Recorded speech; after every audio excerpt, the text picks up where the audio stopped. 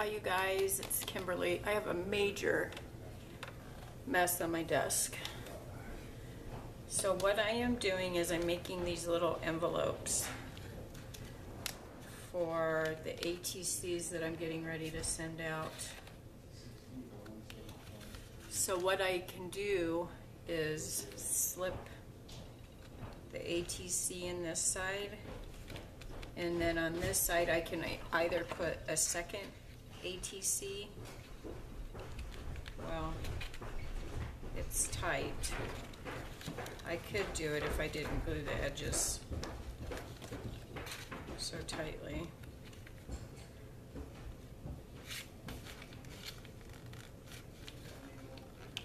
I really wasn't planning on putting a second ATC in here, so I really wasn't paying attention to how tight. This is a playing card. Playing cards are the same size as an ATC. So you could potentially put some, like most of the time when I trade ATCs, we do 2 for 2. So you could put 2 ATCs in the same envelope, which I might do. But what I was thinking I could do is put, I always send extra little goodies. So say I wanted to send some embellishments. So just for an example, if I wanted to send, some embellishments, I could slip them in here. If I usually always send one of my business cards, so I could, stick that in there too. And there's a fun little package. So this is the first one that I made. And so I was just kind of playing around, seeing how I wanted to design it. And this is some jelly paper that I had made, just some copy jelly paper. And so I just kind of cut it to size and glued it on here, and then an afterthought was to stamp some images on here. So my stamping is kind of wonky because this, isn't really a flat surface to be stamping on. So, I mean, it's still cute. I'm still going to send it out like this. I like it. So then what I did is I took another sheet of jelly print and I stamped my images first, and then I cut it to size. So I did that on this sheet, and I did it on this sheet, and then I cut my paper. So I have 6 more ready, and so I'm just going to pick out another piece of jelly paper and do one with you guys. So let me get my jelly prints. Pick out another one. It's kind of cloudy right now outside, so I don't know how good my lighting is. I have the windows open. So let me get one that's a full page.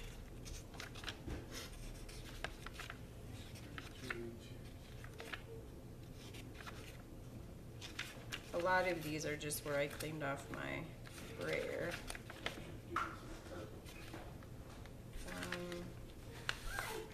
I'm going to do this one, the stars.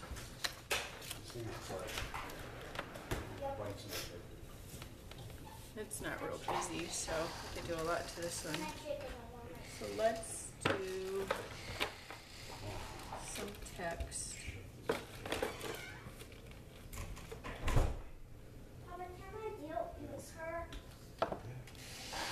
Let's do this pray one again.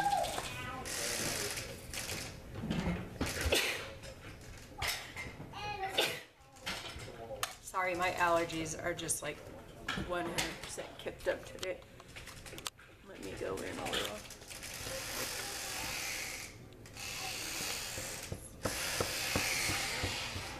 You're probably wondering, why don't they boil that squeaky door?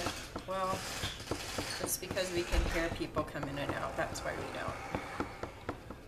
We like to be able to hear it open and close, so that's why we keep it squeaky. And plus, the kids aren't allowed to go into the front yard And so if they ever were to walk out the front door, I would know it. So that's why we keep it squeaky. So I'm just gonna randomly place this in different places. And I am gonna go off the edges. On the first one I wasted a lot of paper because I cut the edges off, and then I thought, you know what, I'm not gonna do that because it's mixed media. If you have white on your edges, who really cares? Right, the white border around the edges just adds more interest. And I don't necessarily want this stamp to be dark. You don't necessarily have to be able to read it. You just need to know that it's there, right? Because it just adds dimension to your piece. We're gonna cut it up, so you're not gonna be able to read the whole thing anyways, but just knowing that it's there makes me happy. And that's what mixed media is. It's, you know, it's not about perfection. It's just about what makes you happy. Okay, so I'm going to take this flower next.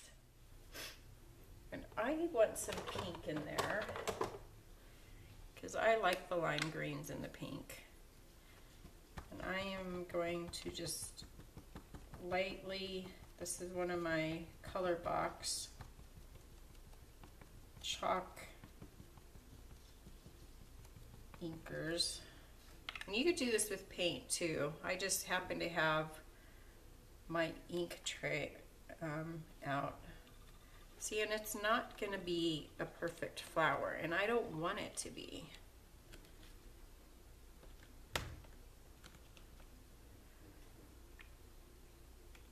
I just want the image to be there. I don't want it to be perfect. I just want the color and the dimension of it. I'm going to go off of the sheet in different places so that it just looks like a continuous print.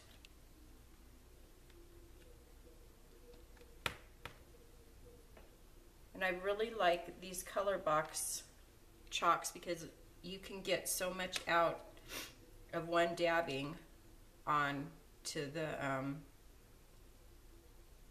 stamp. That's what I like about them. So we could add more to it, but I'm kind of thinking that that's enough.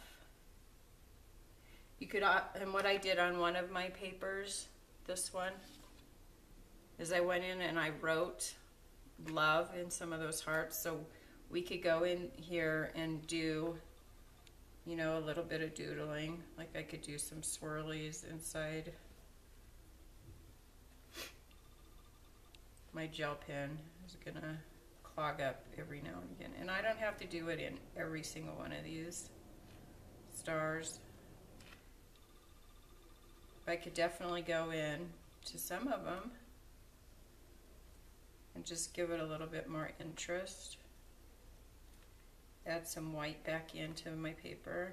And I think that at first when I jelly printed this, I was like, oh, well, that's kind of plain. But see how just adding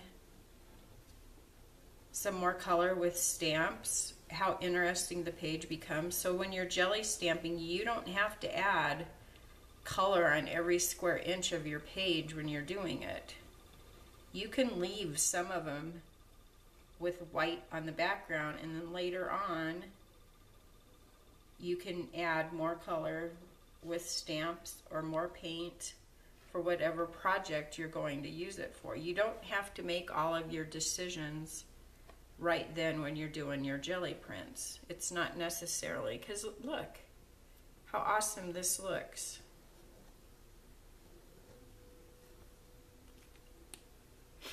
By just waiting until you decide what you want to use it for. I had no idea when I made this print that I was going to be using this to make these little bags for my, see how the white border kind of just disappeared?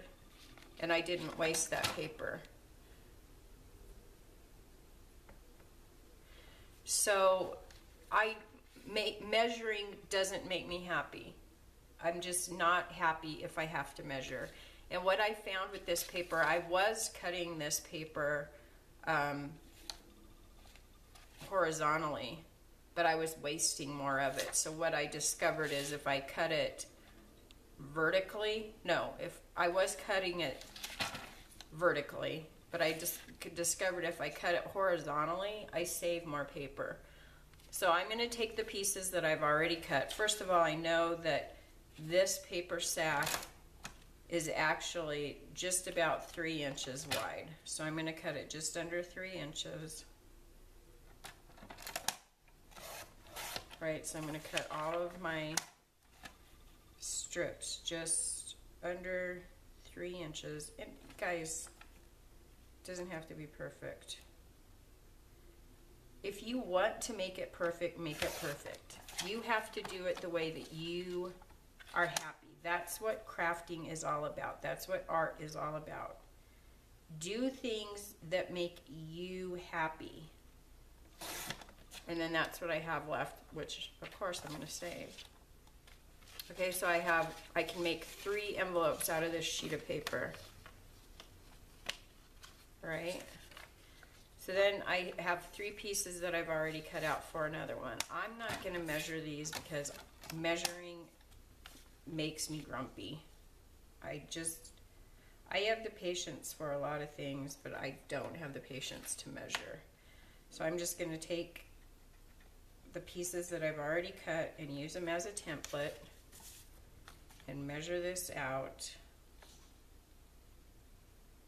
And it would probably be easier just to leave the whole sheet together and just cut once, but it's not the way I do it. This is the way I do it because this is the way that works best for me. This is the way my mind works. Okay, so then I'm going to go back. I'm going to line these cuts up and I'm just going to trim them. Find my next mark. Can you guys see what I'm doing, kind of? Oh, I have so much crap on my desk. And I'm going to cut here.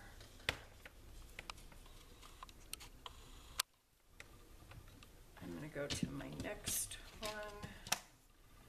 People are shooting firecrackers and my dog is scared and she's climbing under my desk now. Okay, so there's one. And I'm going to do the same thing. I'm going to take and use the one I just cut as a template. It's okay, Ruby. I'm sorry. It's going to go on all weekend, sweetie. Wish they made doggy earplugs. Put them on her. She just hates the fireworks. Hates it. We used to go up to our friend's house in Winter Park. They had a cabin, and we would go stay up there on the 4th of July. We did it for a couple of years anyways. And we would take her with us. And I don't know if that was better for her or not, but because she would get underneath the seat in the car, we would go and watch the fireworks over the lake up there. And you know, it seems like as she ages, because she's going to be 13 this year, it seems like it gets worse and worse for her, the fireworks. So we can't leave her. We have to stay with her. We used to be able to, like if we went somewhere and stayed, like at a bed and breakfast or something. This is before we had the girls. We could leave her in her kennel wherever we were staying. We always took her with us. And she was really good to travel with, pretty much. I mean, she always gets car sick, but that's something that we could deal with. But now we can't. I mean, we can't. I have to stay home with her. So this year, the girls are going to be with their mother. Oops, what did I do here? Oh, I didn't cut that too short. Why does it seem too short? See, I get to talking and I lose my track. I've lost myself. See, why is this one too short? What did I do? Guys, you're supposed to keep me on track here. This one's the right size. Why are these ones so short? Oh, Jiminy. Okay, so I'm gonna quit talking so much. These ones are, what did I do?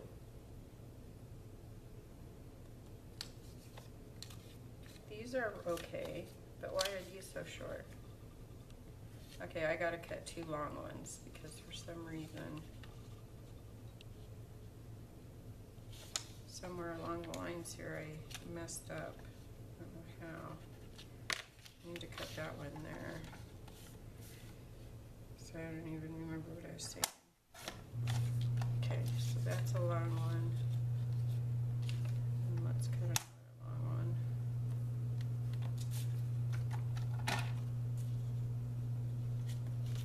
But anyways, the girls are going with their mom, which, I don't know. It's hard for me to let them go, but I have to let them go.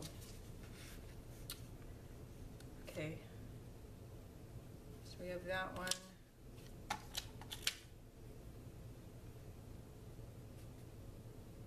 I'm losing my mind.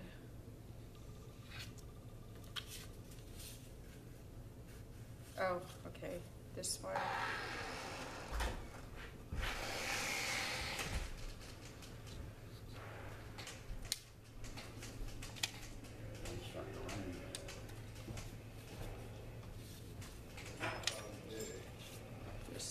This one, and I cut this one too short.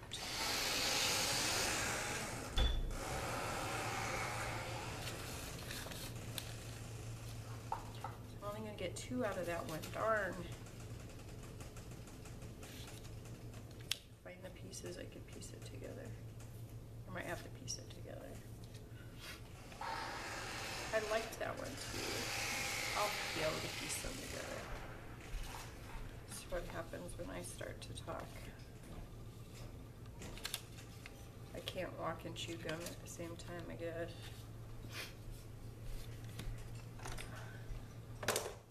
Okay, so you're probably wondering where I got these little bags. Well, this is where I got them. Ace is the helpful place. My helpful hardware man gave them to me. Well, he didn't give them to me. They're free. And since I paid $70 for 2 quarts of chalk paint, these were my bonus bags from Ace's Place.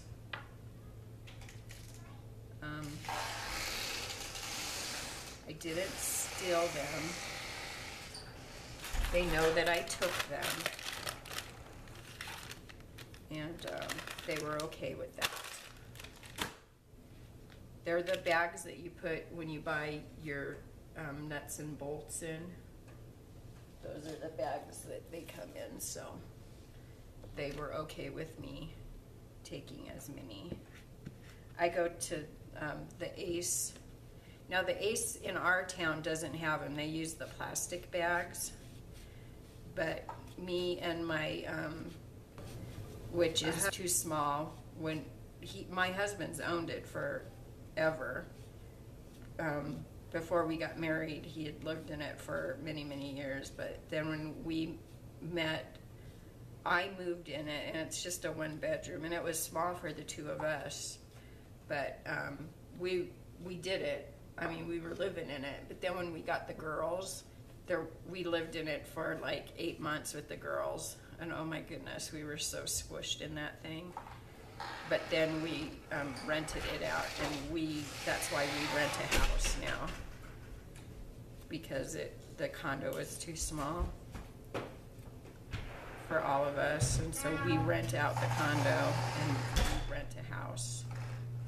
The girls and Scott are out front riding bikes, so that's why you hear the in and out. And so we used to go to the neighborhood Ace all the time, and actually one of the girls that works there, we went to high school with her. Me and Scott went to high school together, and one of the girls that we went to high school with has worked at that Ace forever. And so that's where the Ace in our neighborhood up here in Fort Lupton doesn't have the Amy Howard chalk paint. So we were in Lakewood by our old condo one day, and that's where we got the chalk paint for my desk when I just recently painted my craft desk. And so, and they know us in there because we remodeled the whole condo, and that's where we got so much of our supplies, our paint and stuff. So they know us in that case, and they're really, you would think that the small town we live in, that, and they're nice, they're really super nice in our hometown Ace, but they're super nice at the Lakewood one, which you would think it would be the opposite, right? Because Lakewood's a big city. But they have just always been so super nice at the Lakewood Ace. But anyways, they're like, oh yeah, take, you know, you can have as many of those bags as you want. So, of course, whenever I need those little bags to craft with, they just let me take whatever I want. But anyways, and paint chips. I can take all the paint chips that I want. They don't care at all. So anyways, what was I even getting at? Oh yeah, so it's these little bags. So see, you mark what you got, you know, your item number, how many, and then the price. So that's what these are. So some Aces use plastic and some use paper. So you can't get these at every Ace, but just make sure, you know, you ask them if it's okay for you to take these, because I wouldn't want you to get caught stealing. And so that's what I'm using. Now you can probably buy these. I'm not sure, I've never looked. And I've used other things to make these. Like I have a template that I got offline to make envelopes, and then I've also made I've made these out of lunch bags, which I have some pictures of. They're bigger, you know, they're the typical lunch bag size, but you can slip a couple ATCs in them, or just any kind of goodies, or cards if you don't want to send somebody a gift card in the envelope it came in. If you want to do something more decorative like this, you can, you know, just do something all cute and fancy. You can put their name on it, and then, you know, you can slip the card in here, you can slip the card in here, and then, you know, put a tag or something more fancy in this pocket. Put some goodies in there. That's what I do. You could use this this would make a really cute wedding invitation envelope. You could do so much with this. So that's my idea. So let's put one of these together really quick. Roll up my sleeve. So what I do, this is the back of the bag. So when I put it together, I roll it up like this, right? So this is the fold, and then I roll it up like this. So the first thing that I glue is this part.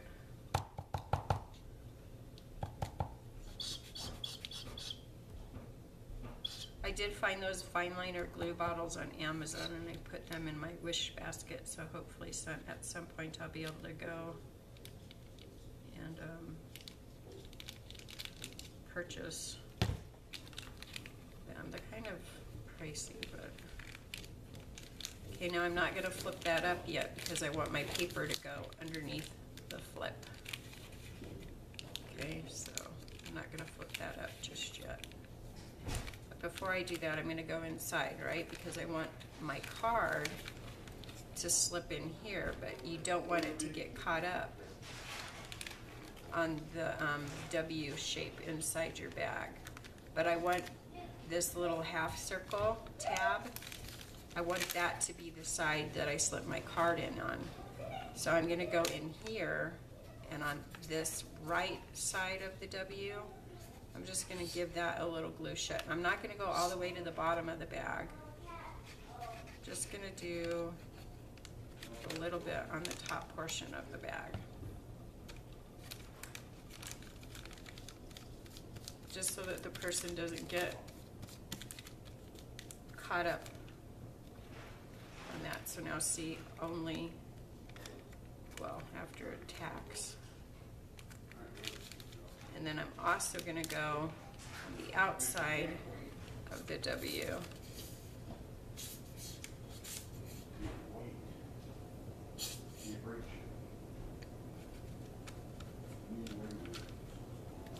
And close that up. And I don't know how necessary this is, but it's just the way that I do it. So now when the card slides in, it's only going to open in one place. Okay, so now I'm going to flip this back open, and my medium size piece of paper, this one, is going to go on the back right here. Now if it's hanging over too much, and I like a little bit of my paper bag to show, I'm just going to trim some of that off so that I just have a little bit of an edge of my paper bag showing.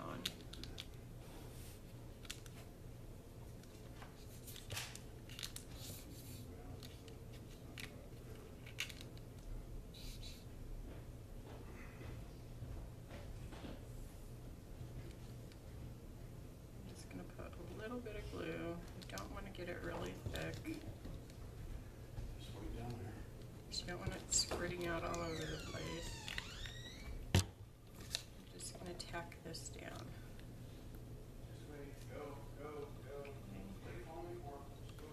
And it doesn't have to be perfect.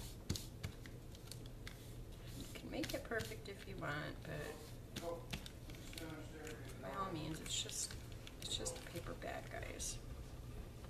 So now I'm only going to put glue on the edges, and you only want a fine line of it in case you decide that you want to stick the ATC in this pocket on the back side.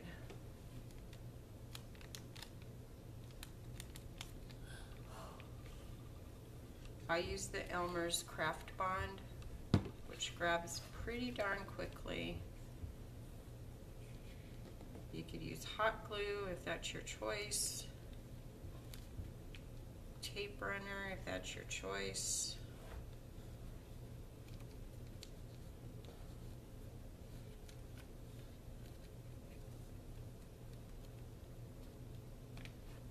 I'm going to take my second, or my smallest piece. I need to trim this off just a hair too.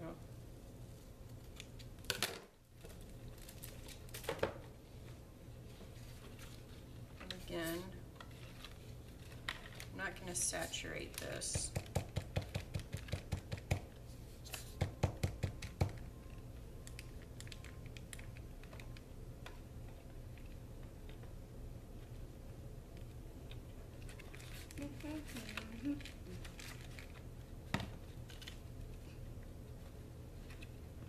Put this here.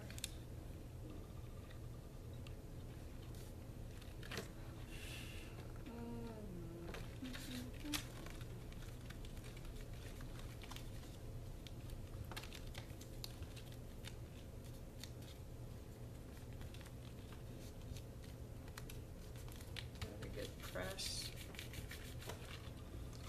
And now you can put an ATC here. Make sure that your opening is big enough. And then all we have to do is put this piece on. And This one was gonna fit. Now see how we have this little opening, this little tab spot? Well, I want to keep that. So I am going to use my 1-inch circle punch. I'm going to get this in the center and I'm going to punch this. Now this punch always likes to jam on me, so let's hope that it doesn't do it. Yep, it's going to do it. I think maybe the girls may have gotten some glue or something stuck in there.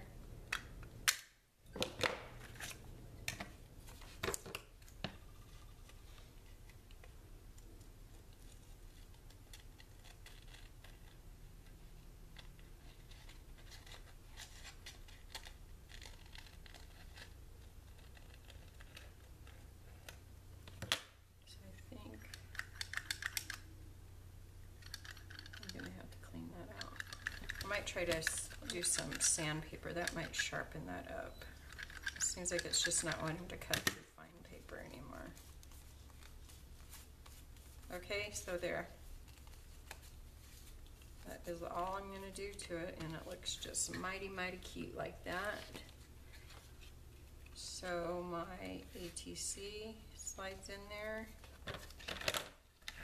ATC. It's a tight fit, but it goes, or other goodies can slide in there. Okay, so there you go. Another idea for some ATC type envelopes. I will finish up the rest of these and I will put some detailed pictures.